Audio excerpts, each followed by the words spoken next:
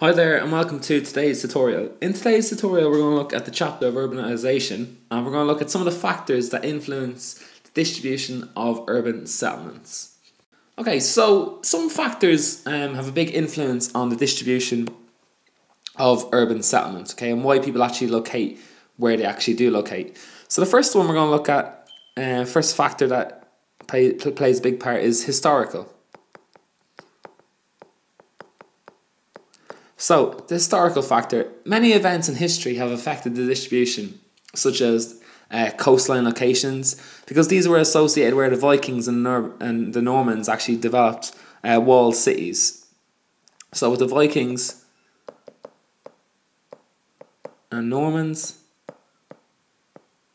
many of these, when the Vikings and Normans actually located in Ireland and settled down, they located around coastal areas, and that's because they located on coastal areas. This is a reason why these areas have a much higher population density than some other areas, because historically that's where they were first.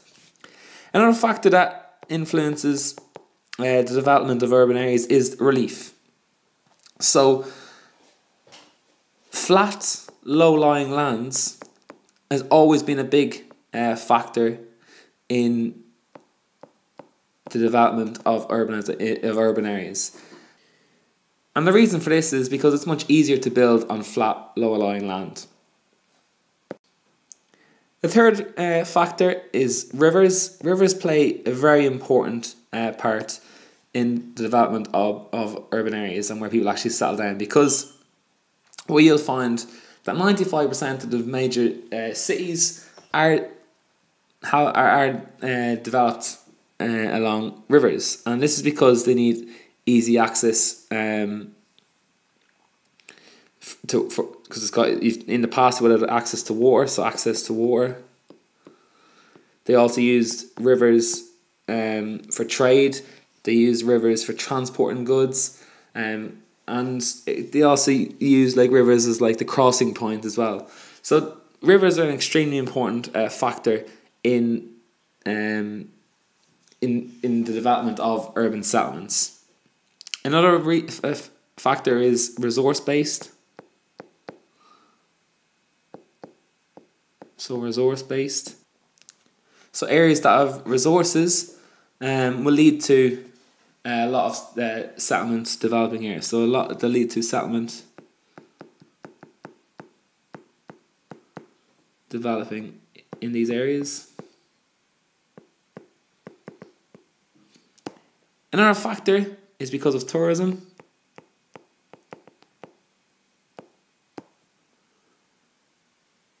Tourists are attracted to coastal regions, which is another reason why urban areas develop along coasts.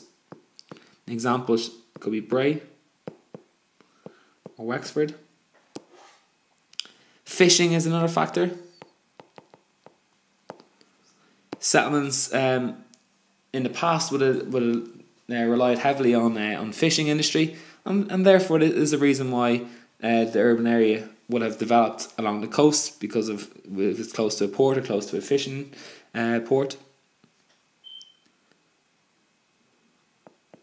So it'll say for fishing industry.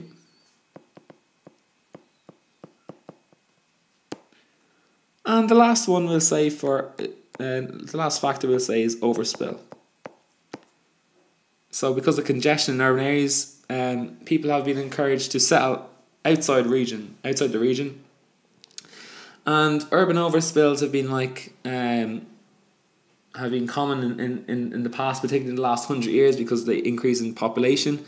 And this is to relieve some of the pressure on the land and the resources, and because of the need for housing. So these settlements are usually called new towns. An example of this we can say is Tala or Adamstown. So basically these are the overspill towns, because the population has increased so much and there's so much pressure on the area. They create new towns, and new towns that we've created in Dublin have been Tala and Adamstown. So these are some of the factors that have influenced the distribution of urban settlements, and some of the factors that have led to the reason why urban areas have developed where they actually have.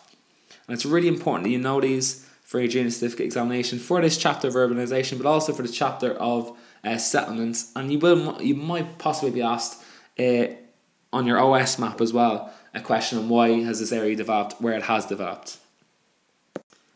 So that's it for today's tutorial. It was a nice and short one. Hope you enjoyed it. If you would like some more videos on the chapter of urbanisation, please go to the website examination.ie. You can find all the entire junior certificate examination geography course. You can get every video for every chapter, and you can also take little tests and notes and PowerPoints. So please go to the website and you can find lots of helpful resources there for you.